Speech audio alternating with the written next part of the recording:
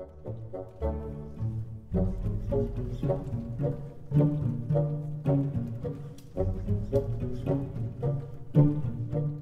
guys, and welcome to Vlogmas day 21. So as you can tell, it's going to be another collections video day. It is absolutely miserable out. It's pouring rain, and it has been all day, and I've been up since 4 a.m. So this is what you get. You're also going to get one tomorrow because I'm going to see Star Wars after work immediately after, and so I won't be home until it is dark. So I refuse to be on camera when my face will look that bad and I will have been up for that long. So you're getting 2 collections videos in a day, but you guys seem to really like these, so that's okay. Today's is obviously my Penguin Black Spine. Once again, these are one of the quote-unquote ugly ones of my collection. Now, I did get a commenter who said, oh, but they're not ugly, I really like them. And I do really like these. I'm not saying that they're ugly at all, but in comparison to things like the Penguin English Library or the Penguin cloth-bound classics or the Penguin drop caps, they're not really design oriented. What I love about these is that they have fantastic notes. I think that these are probably some of my favorite editions. I also love the Oxford World Classics for this kind of thing because they have tons of notes, they always have great translations, and they look really nice when they're stacked together. I'm a big fan of the way that these look on my shelves.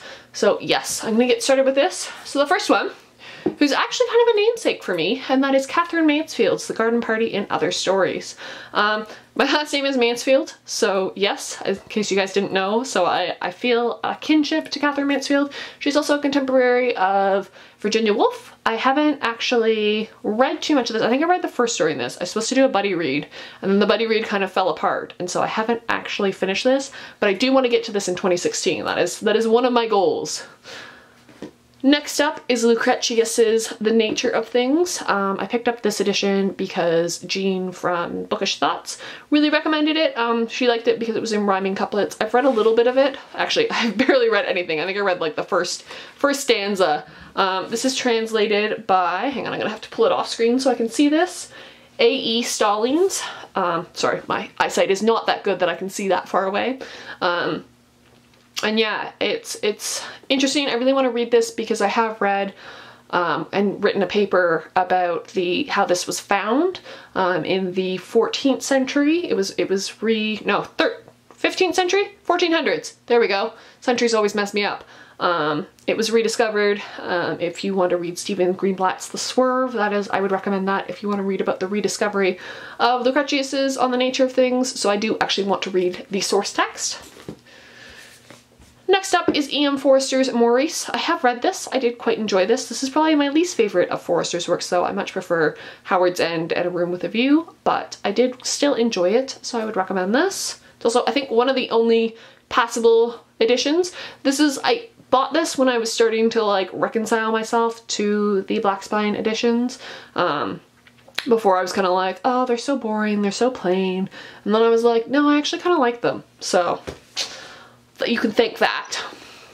One that I haven't read but is obviously on my TBR is Elizabeth Gaskell's Sylvia's Lovers. I picked this up. This is the next Gaskell I will probably read because I have it on my shelf. I still need to read Ruth as well, and I'll probably pick that up in the Black Spine edition or the Oxford Classics, although I kind of like the idea of having them all together.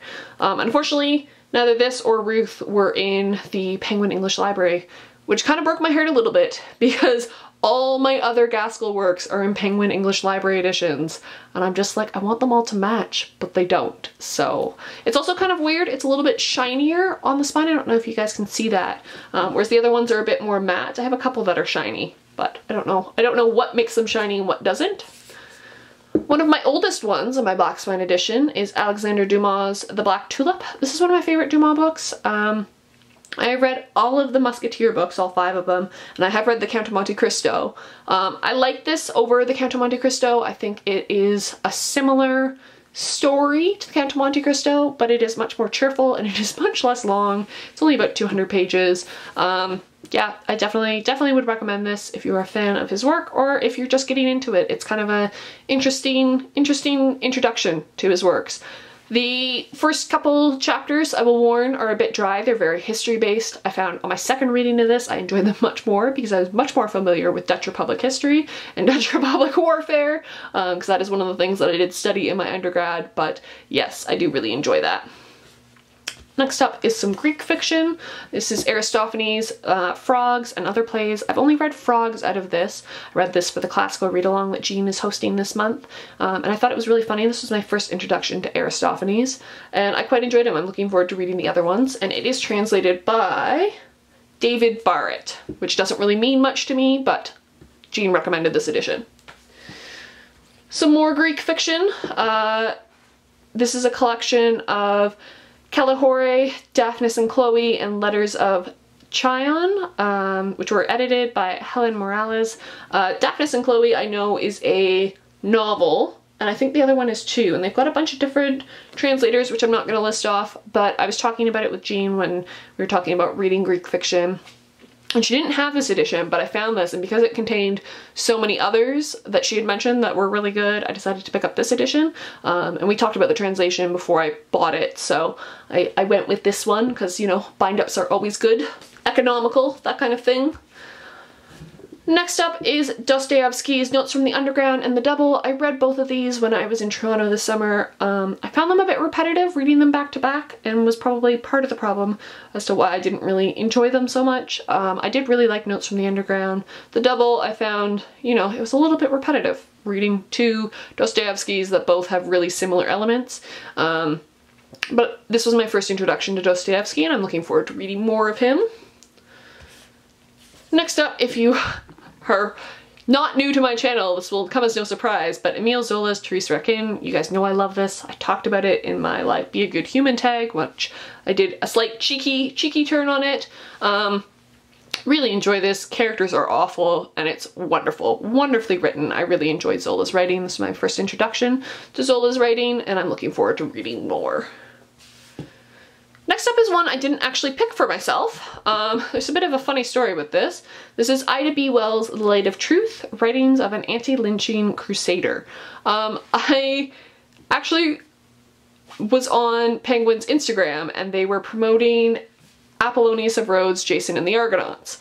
And they were promoting a talk on it. And I kind of left a slightly snarky comment in which I was like, oh, you mean the story where Medea does all the work and Jason gets all the credit? And they were like, you win best comment. Please let us send you the copy, because it was a new translation. So they sent me that, and they also sent me this and one other work, which I will get to at some point. I think it's on this side. I wasn't expecting this. I don't really know much about it, but I will eventually get to it. It's quite a thick work, but I am looking forward to reading it. If anybody has any experience with this one, let me know. I haven't been putting it off, but because I haven't picked it for myself, I haven't been like it's not super high on my list, but if you guys really like it, let me know, and I will try and get to it sooner rather than later.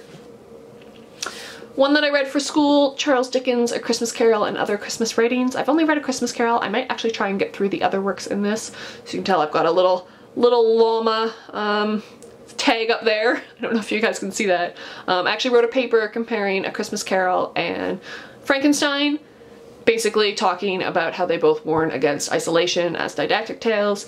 I really enjoyed A Christmas Carol. I think it's a nice little story, and I'm kind of curious about what the other ones are. I haven't picked this up. I read this for a fantasy lit class and I really enjoyed it. Next up is one that I've had on my shelf since my first year at university, and that is Sophocles' The Three Theban Plays, which includes Antigone, Oedipus the King, and Oedipus at Colonus. I have read Antigone and Oedipus the King, or as it should be, like, Oedipus the King is kind of a weird translation because it's actually in the Greek it's Oedipus Tyrannus, which, like, a tyrant in Greek means different than a tyrant in our time does, but it's more commonly translated as Oedipus the King. I really enjoyed Oedipus. I really enjoyed Antigone. I think I like Antigone a bit better than Oedipus, mostly because Oedipus is just so well known, whereas Antigone isn't, and I think Antigone goes through a lot more internal struggles than Oedipus does. I should actually get around to reading Oedipus at Colonus, but yes, I do enjoy these. Next up is Wilkie Collins' The Moonstone. I read Wilkie Collins' The Woman in White earlier this year, and it was this year or last year? At some point I read it, I really enjoyed it, so I added The Moonstone to my collection of books because that is the next Wilkie Collins I am intending on reading. Next up is Sappho's Stung with Love, Poems and Fragments. This is a collection of Sappho's poetry. I really enjoy this. I read it. Sappho can be a little hard to get into because it is very fragmentary, but I do think it is well worth the effort if you are looking to get into Greek poetry. This is the other book that Penguin sent to me that I wasn't expecting, and that is Nellie Bly, Around the World in 72 Days and Other Writings. Once again, I don't really know a lot about this, and as I didn't pick it out for myself, I haven't been like super eager to read it. Like, I will read it eventually. It's on my shelf. I've kept it on my shelf for this long, but I don't know much about it. So if you know about it, tell me, and if it's good, I will bump it up on the TBR.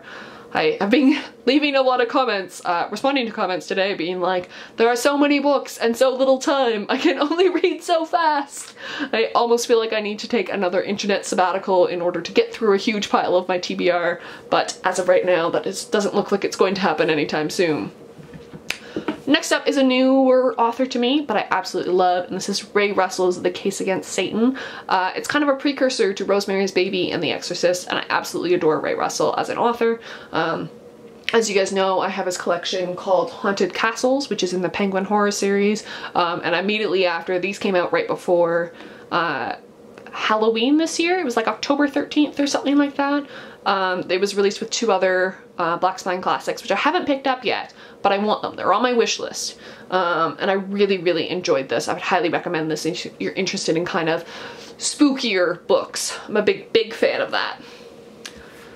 Next up, which is from my first year Transformations in Ancient Literature class, is Racine's Iphigenia, Phaedra, and Athila. I've read Iphigenia and I've read Phaedra. What we would do is read the classical lit, like the classical text that this was based on. So we read Euripides' Iphigenia et Alice, and we also read Euripides' Hippolytus, which is what Phaedra's based on. And then we would read a like quote-unquote modern perspective. We considered modern Shakespeare and up, so for the context of the course, so we read a lot of Racine, because he did, during his time period, a lot of Greek plays got rewritten, so for more modern French audiences, that was a really popular thing. So I've read quite a bit of Racine. I really enjoyed them. I think he gives his heroines a lot more agency than the classical Greek plays, so they are quite enjoyable. I would definitely recommend them. And definitely do like a side-by-side comparison and see which ones you like better. Next up is Henri de Balzac's Old Gorite. I probably butchered that last part. I read this when I was in Toronto. It's another one that I just kind of picked up because it was a Black Spine classic and I needed something to read. And that's basically, at that point in the trip, I was kind of like, I am out of books to read. I've gone to the used bookstore and I have picked over it so much. I just need something to read. So that's how I got to read this one. I really enjoyed this. I've heard Balzac predated Zola? Yes, Zola. I almost said Zoya, but no. Zola, and apparently really influenced him. I can definitely see that in this. This is probably one of his most popular books, which I found out after the fact, but I really enjoyed it and would definitely recommend it. Next up is one I wouldn't necessarily recommend. This was for a class I took in my last year of university that I just took for fun, in which we looked at Greek myths as text. So this is Pausanias's Guide to Greece, and this is the first edition, Central Greece. So this basically, you can tell when I had school books because I've got little flags sticking out of them, but this basically goes through different places in Greece and talks about all the local customs and stuff. So this is a really dry read. Unless you're really interested in local customs and you're studying classics, I would not recommend this. I have read this in entirety. It's a bit of a dry read. I'm going to be entirely honest with you. What's interesting is that Pausanias is a Greek writer writing for a Latin audience, which I think is really interesting. He's writing for the Emperor Hadrian, and he's basically going around and talking about Greek customs, but you can still learn from it how myths became more local, and how each locality kind of had their own set of myths. So that was really interesting, but definitely if you are a casual myth person, would not recommend it. And last up is the copy of Apollonius of Rhodes that I've been talking about that Penguin sent me, and that is Jason and the Argonauts, or the Argonautica. Not my favorite Greek epic. Definitely some misogynistic tendencies. I did write an entire paper on how much Euripides' version Medea is so much better and gives Medea so much more agency than this version, but it is beautifully written. So if you're interested in that kind of thing, I would definitely recommend checking it out. But just realize Jason is not a hero. He is kind of an anti-hero. He's kind of whiny and he's not really the best leader for his group, but stuff happens anyways. And I think I've discussed this in class, and I think we all kind of agreed that Apollonius was doing this as kind of like a play on the Greek epic and a play on what heroes are, and that is in and of itself interesting. But yes, it is not my favorite Greek epic, but yes. So that is my Penguin Black Spine collection. I hope you guys enjoyed this video, and I will see you guys tomorrow for yet another collection video. Because apparently, in Canada, for Christmas this year, we are getting tons and tons of rain, which means the lighting is terrible. I'm sorry, guys. I hope you guys enjoyed this, and I will see you later. Bye!